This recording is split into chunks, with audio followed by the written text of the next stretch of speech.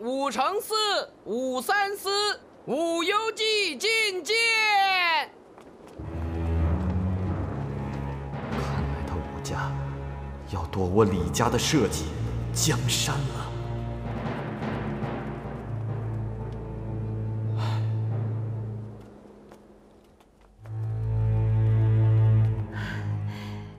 你们都来了，侄儿们参见天后娘娘。平身吧。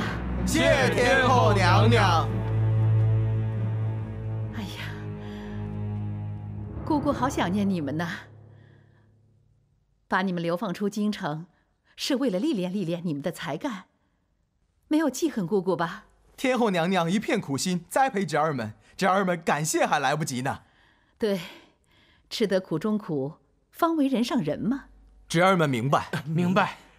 这样吧，我得给你们一点活干干，总得有口饭吃吧。谢天后娘娘。那我给你们什么活干呢？慢着，红儿，参见太子殿下。敢问诸位，有何功德才德？若有才能功德，也得由吏部来考证。你们武能率兵打仗，文能治国安邦吗？就不考别的，就考天后的谏言12事，其中的第1事是什么？知道吗？天后当初把你们赶出长安，赢得谦让无私、栽抑外戚之美誉，如今把你们召回来，那是天后的慈悲。是，太子殿下教训的是。啊，母后，儿臣以为……好了，太子殿下说的有道理。这样吧，我会交代吏部，让他们对我这3个侄儿认真考核，量才录用，不得好恶由心。太子殿下满意了吗？母后说笑了，不是儿臣满不满意，这一切都要遵照朝廷律法办事嘛。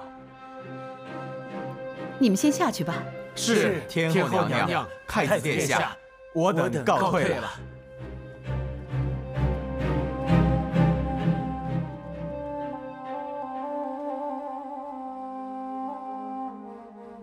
红儿，你找我有什么事情吗？父皇龙体欠安，母后命儿臣来洛阳监国，可儿臣来了之后却无事可做，儿臣请母后示下。看来，红儿你是等不及了，是吗？啊，不是儿臣着急，儿臣只是担忧母后操劳过度。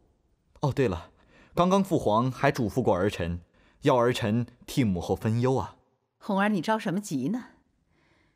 你父皇是想早日传位给你的，母后只是在考虑什么时候传位给你最为合适。母后，且听儿臣说。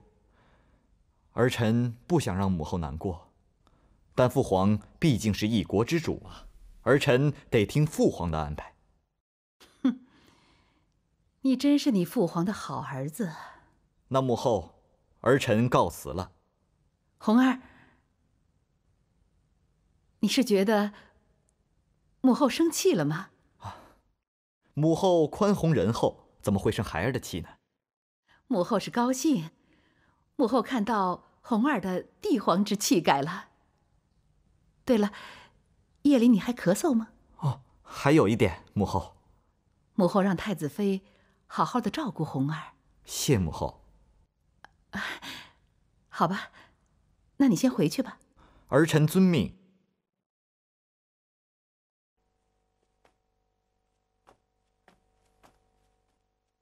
德官，奴才在。你看出什么了没有？太子殿下好像在逼宫啊。那你说，我应该怎么办呢？哎呀，娘娘，奴才不敢说。哦，是啊，这种事情怎么能问你呢？唉，现在在朝堂上，连一个替我说话的人都没有了。是啊，李义府大人、许敬宗大人他们都不在了。其实，我也是想让太子马上继位的，只是我担心这样一来，只怕会杀了他。娘娘，此话怎讲？以太子殿下现在的身体，是不能够劳累的。可是以太子现在的脾气与心性，一旦继位，他必定会大干一番，这样他不是被累垮，就是病倒。所以，如果让太子早日继位，其实就等于杀了他。杀了他？天皇爱太子，可是他不知道，这样就等于是把太子送上不归路啊！哟，娘娘，那这事儿您得阻止啊！我怎么阻止啊？现在天皇和太子最担心的，就是我要霸占他们李唐的江山。我要是不让太子继位，这等于是把太子从火山顶上直接抛到冰川低谷。是这样，太子殿下得恨上娘娘呢。太子的感情太纤细敏感了，从小多愁多病，我只怕转瞬间就失去这个儿子了。我已经失去一个公主了，德官，你不知道，你不懂得一个做母亲的心呢。娘娘，您付出的太多了。生在皇家，真不知道是祸是福啊。对了，那您怎么回复郝大人他们的奏章呢？娘娘，这个要当机立断呢，迟了要生变了。我倒是有一个办法，只是不知道可行不可行。事到如今，我也只有试一试了。太子殿下，臣等请太子继位的奏章，天后娘娘那儿想必不会拖得太久，明后日早朝时即见分晓。上有天皇的旨意，下有郝宰相和诸位大臣协同，我想天后娘娘定然知道她不能独自把握朝政。不过从她重新重用武家三兄弟来看，我想天后娘娘还是不愿主动放权呢。武氏三兄弟倒不足为虑，臣的意思是，关键要逼得天后娘娘下决心。母后的为人和手段，我是最清楚不过了。如果真要把她逼急了，我想你我都会大祸临头啊。殿下，你这一说，臣也拿不定主意了。万一娘娘恼怒，我是又一个上官仪呀。不，郝大人不用惊慌，此一时彼一时，这一次我们上下同心，内外一体，只要劲往一处使，我相信咱们一定会成功。臣听太子殿下吩咐。不过，光来软的不行。我看这样吧，明日早朝咱们先礼后兵。怎么个先礼后兵啊？我先要求父皇暂不退位，由我来监国，辅佐父皇。然后召集长安的宰相们来到洛阳扶正。太子殿下高明啊，这一计以退为进。天后娘娘就是不答应天皇退位，她也不得不同意太子在洛阳监国啊。不过最重要的是，这样一来，天后娘娘她就不能到庭上听政了。那要是她不同意呢？那父皇就会退位，由我来继位。我当场就要求天后娘娘跟父皇一样，一同退下。好啊！太子殿下这样有决断，我们大唐的雄风又回来了啊！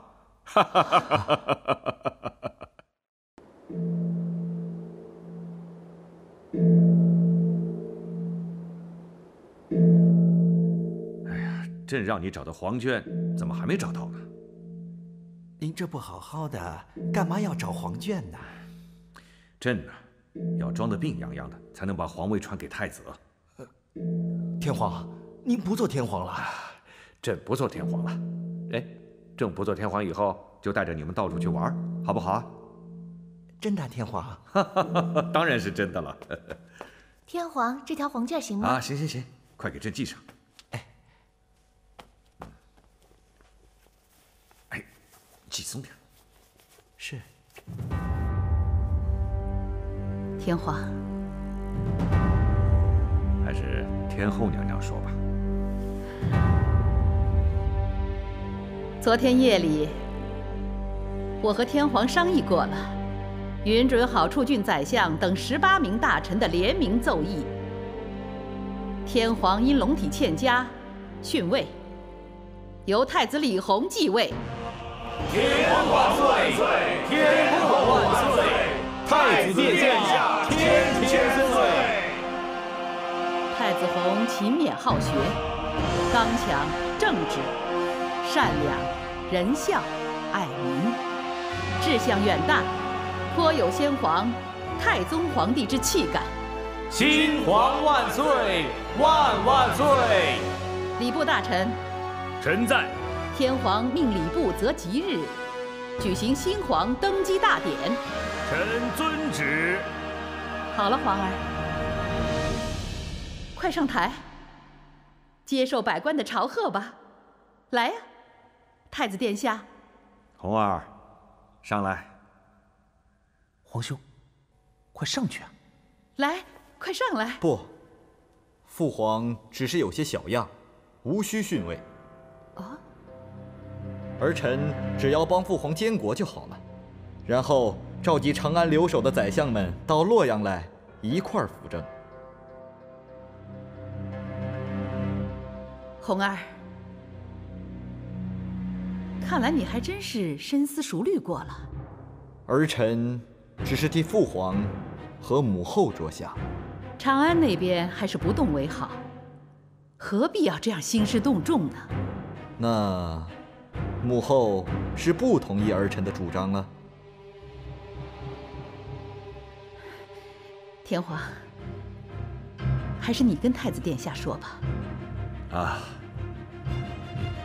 太子殿下，你要听从父皇的旨意啊！啊，父皇累了，理不得朝政了。你若是疼爱父皇，你就继位吧。好，父皇。不过儿臣有个请求。说吧。儿臣继位，请天后娘娘回后宫，不能参政。啊，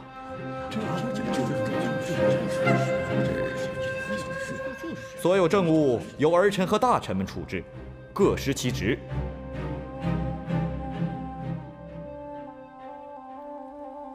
皇兄，你说什么呢？这是长孙皇后在世时的宫规，后宫不能参政。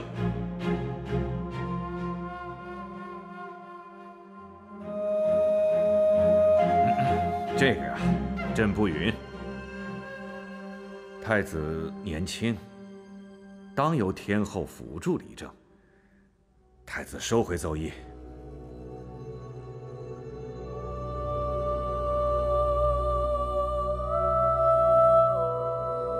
天皇，太子里外后里内，天之道也。昔未闻诸令，虽有幼主，不许皇后临朝。所以度祸乱之盟也。天皇把高祖、太宗之天下传之子孙，就不必委之天后了。好大人说的是，臣等奏请天后娘娘退居后宫，太子殿下择日登基。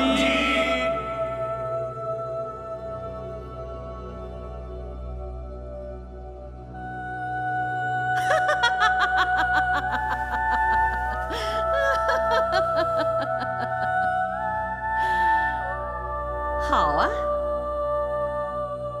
既然大臣们都是这个意见，那本后也只有一个字：准。天后英明，天后娘娘万岁！我的皇儿能独理朝政，做母后的，当然是非常的高兴。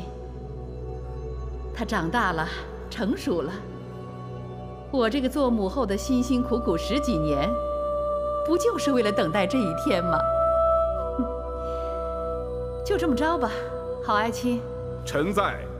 今天晚上由你宰相主持，在合璧宫为太子殿下、未来的新皇帝举行喜庆宴会吧。遵旨。是啊，诸位爱卿，这洛阳皇城现在需要的是吉祥和欢乐。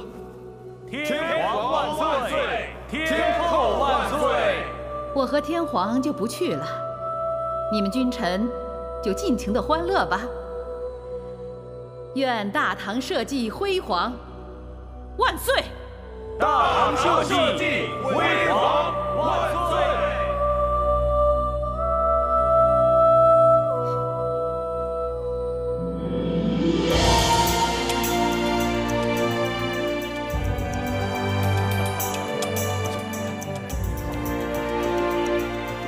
来，诸位，本宫不善饮酒，就以茶代酒，敬各位大臣和皇帝、皇妹们。谢新皇万岁！请。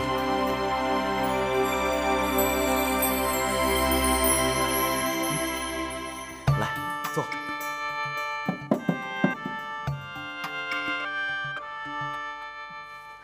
拿酒来。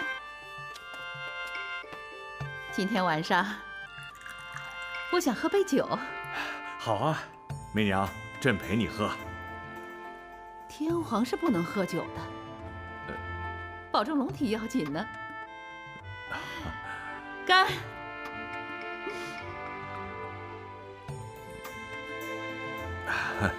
不喝不喝，真是儿大不由爹啊！媚娘，你也别太想不开了。再怎么着，这红儿是咱们的皇儿嘛。是啊，媚娘已经准备好感业寺的佛经了。从明天开始，我就可以每天在佛堂里敲磬念佛了。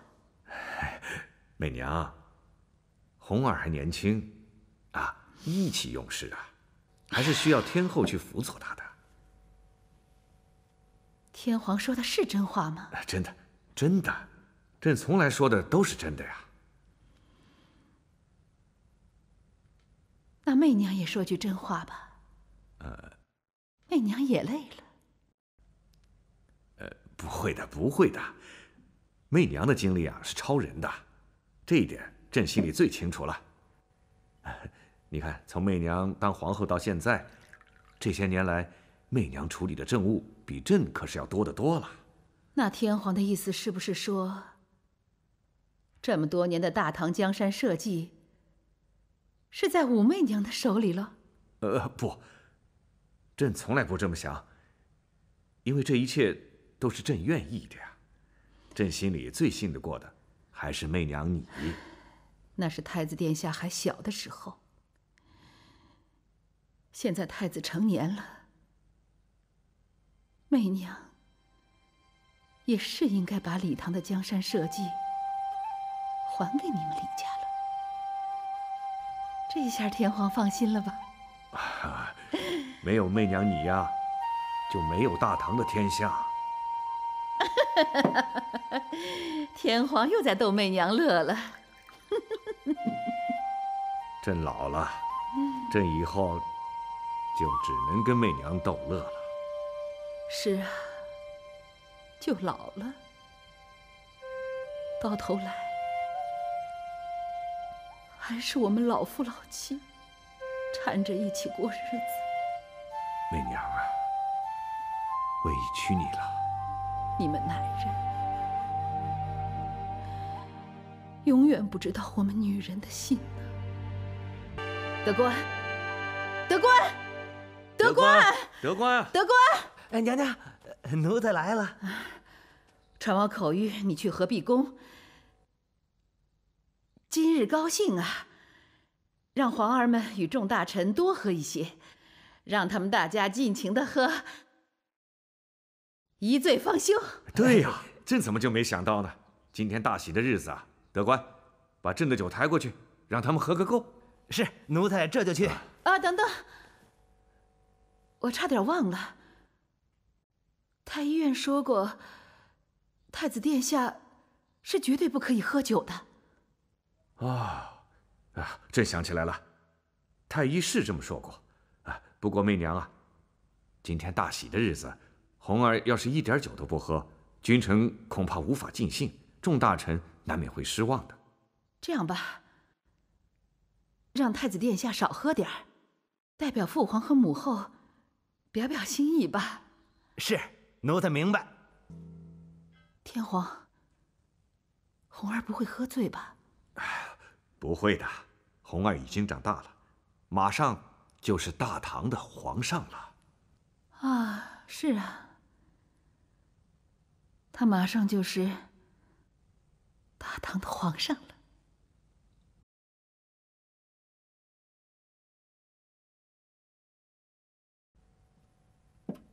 媚娘，还是少喝一点吧，要不喝醉了。天皇什么时候看见媚娘喝醉过吗？可是今天夜里，媚娘巴不得一醉方休啊。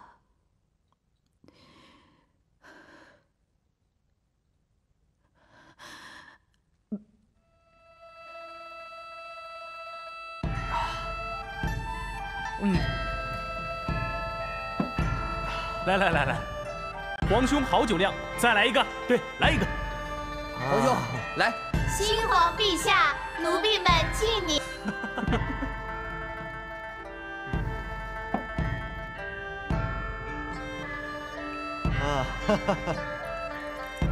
难得母后准许，本宫今晚要放开来喝了。来，大家一起喝。好。来，接着喝。来，再喝一杯。皇兄，来，干！来。天皇，你先睡吧。你也该睡了。晚上不用批奏折了吧？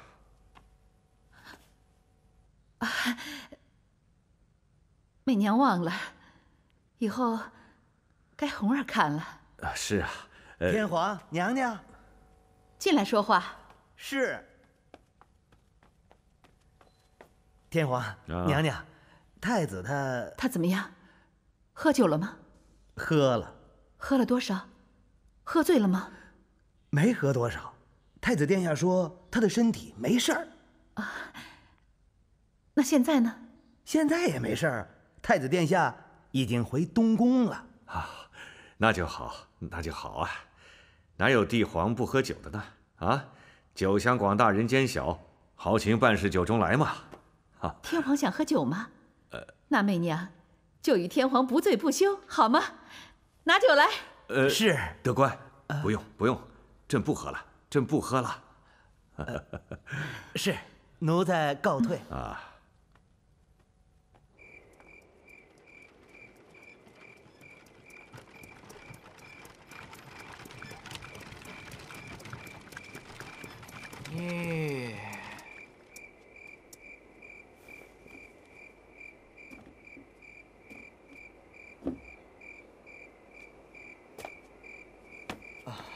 太子殿下，您没事吧？一切平安。怎么，您喝酒了吗？天下哪有帝皇不喝酒的道理呀？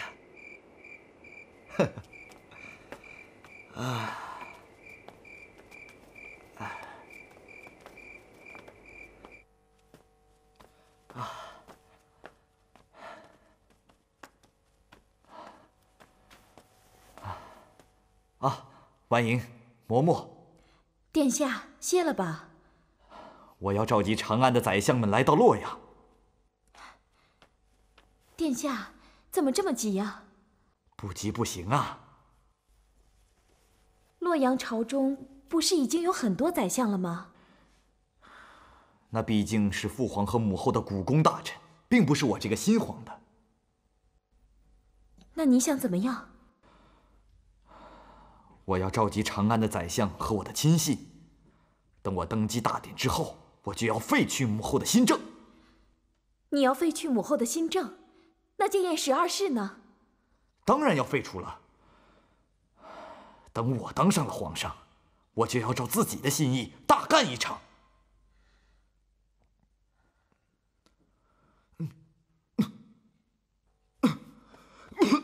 殿下，您怎么又咳嗽了？您怎么咳得这么厉害啊？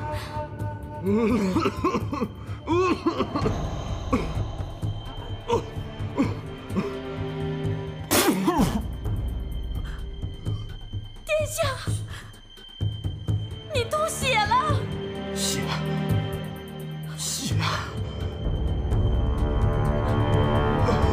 殿下，殿下，来人呐！来人！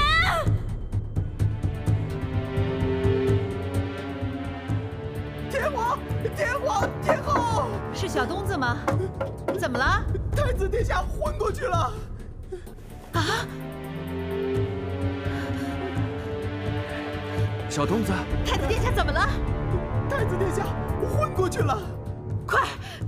快传当班太医，马上赶往东宫。是。媚娘，我们赶快去看看吧。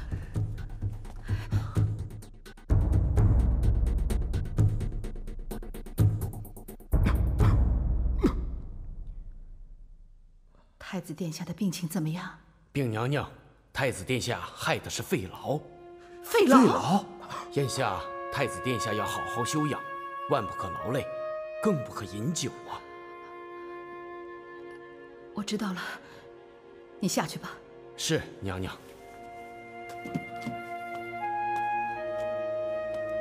红儿，怎么会呢？红儿年纪轻轻的，怎么会得这个病呢？殿下，你让婉莹怎么办了？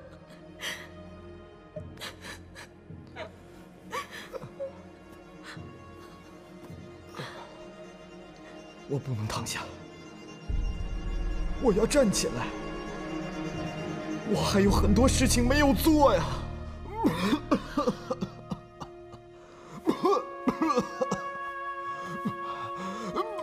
行了，红儿，你给我老老实实躺着吧，不许再起来了，听话。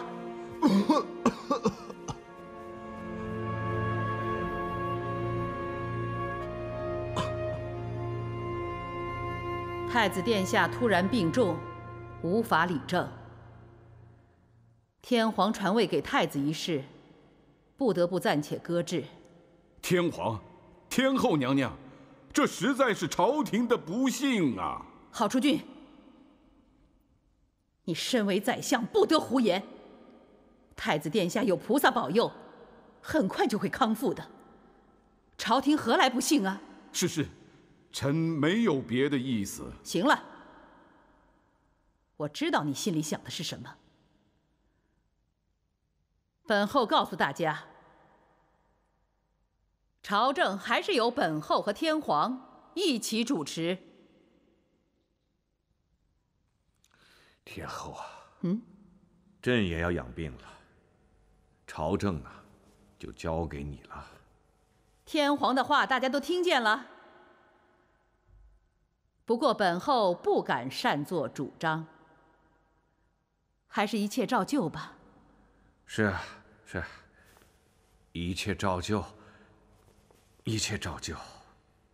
本后知道有人想停止新政，有人对本后的谏言12事多有毁谤。本后再说一遍，大唐要强盛，新政不可废。天后圣明。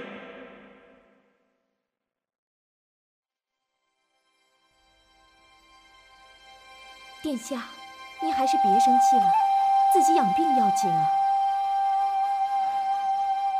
你不懂，我现在是明白了，幕后他是故意的。什么故意的？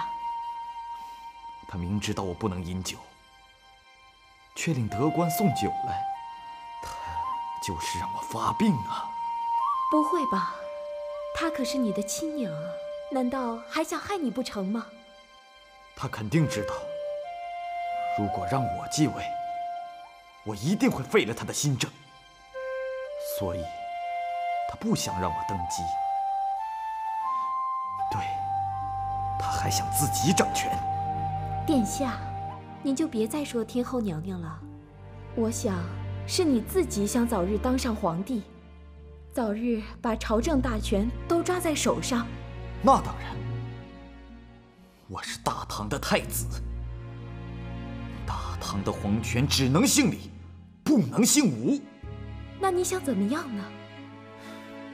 后宫不得参政。等我当了皇上，就请母后回后宫，做个名副其实的太后吧。殿下，怎么你的病？啊，我的病好多了。太好了，真是谢谢老天爷啊！谢什么老天爷？其实我告诉你，我的病根本没那么严重。怎么？难道你的病是装的吗？也不算是装的，我就是要看看我这个母后，她究竟想怎样对付我。现在我明白了，她恨不得我死。殿下，你误会母后了，她是爱你的。在这个世上，最爱我的人只有娘，只有韩国夫人。可惜她被母后害死了。我一直痛恨自己，为什么我这么软弱，救不了她的命？殿下，你别再说了，你越说我越怕呀。啊，别怕，这件事迟早会发生的。别看我们是母子，但他巴不得我死，这样皇权就会永远掌控在他的手中。而我是大唐的太子，我是一定会继位的。那你想怎么样？你想跟母后斗个你死我活吗？我是想斗个你死我活的，但是我讨厌我自己。为什么一到关键时刻，我就这么软弱？殿下，你是个好人，不要再和自己作对了，也不要再和母后作对了，一切都顺其自然吧。可是我不甘心呐！我是大唐的太子啊，是太子就有太子的责任。你等着，过不了多久，我就会弄个明白，究竟鹿死谁手。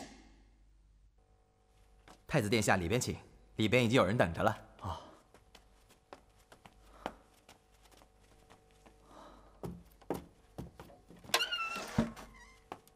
请。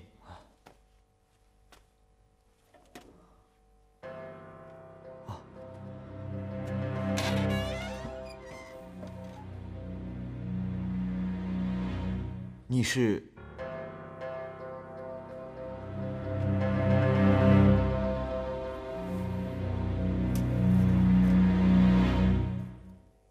太子殿下，你不认得我了？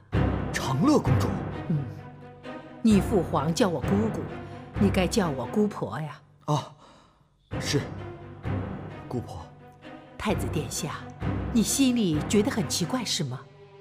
你母后不是已经下旨让我离开洛阳了吗？而我怎么还在这儿？我是受人之托，又悄悄回来的。受谁之托？托我的人不光一个，他们全姓李，都是太子殿下的亲人呐。你说的是？太子殿下，你救救我们吧！姑婆，你怎么哭了呀？因为我们都是快要死的人呐，太子殿下，你知道吗？姑婆，你别哭了。太子殿下，不是我危言耸听，你心里数一数吧。你皇爷爷有14个皇子，现在只剩下2个。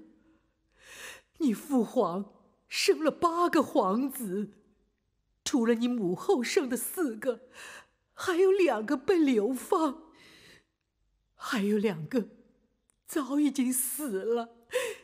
这是为什么？为什么呀？是啊，这是为什么呀？因为你母后是要夺我们李家的江山的，她要杀尽我们李家的人呢。不，母后她不是故意要杀他们，有些人也不是她杀的呀。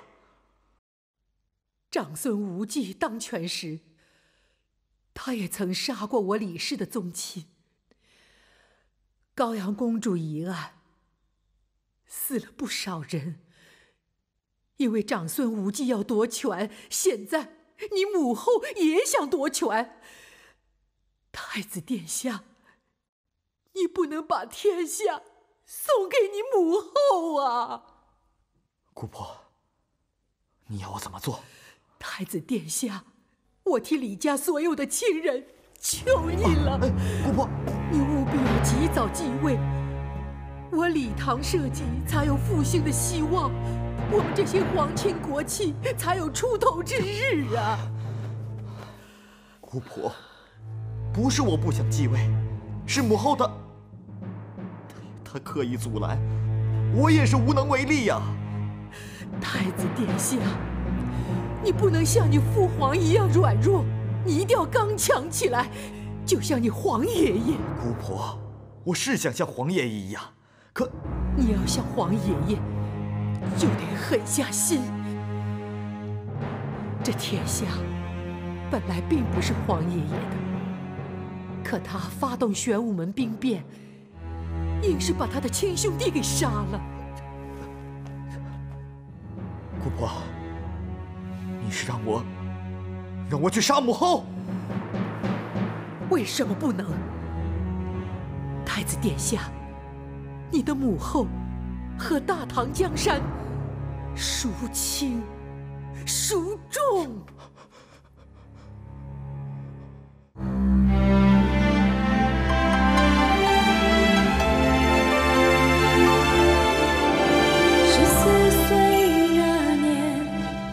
我进了后宫，24岁那年，我学法为尼，30岁那年，我失去亲生女儿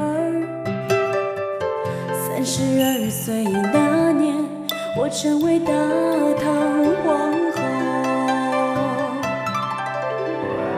61岁，我失去2儿子，流放了3儿子，囚禁了4儿子。66岁那年，我登上玉皇大位。82岁那年，我准备一块。